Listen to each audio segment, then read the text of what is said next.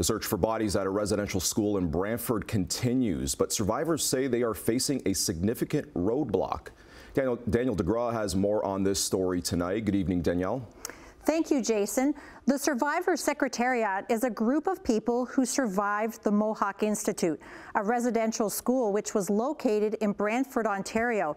Their mission is to assist in the search for unmarked burials of Indigenous children on the school grounds.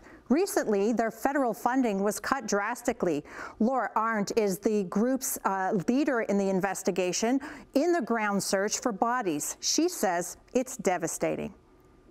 We found out Wednesday it wasn't $3 million, it's $500,000. It's an 86% cut in funding to us. Other board members feel if their work doesn't continue, survivors won't have the information to properly process what happened to them, including survivor Roberta Hill. It was pretty devastating. I mean, I went there when I was 6. Our family was like, our dad had died, our mother was sick. She was taken away, so there were 7 kids that were still like at home. It was a traumatic experience for her and for all survivors. Charlene Bomberry says it's empowering to talk about her experience at the Mohawk Institute.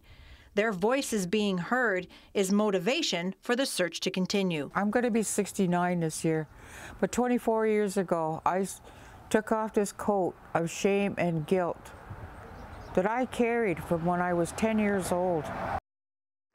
Some pretty compelling stories, Jason. A group from the Survivors Secretariat will be traveling to Ottawa over the next 24 hours. They have a meeting with Indigenous Services Canada to discuss the impacts of the cuts to funding. They are hoping to find a solution to fully continue their search for survivor remains.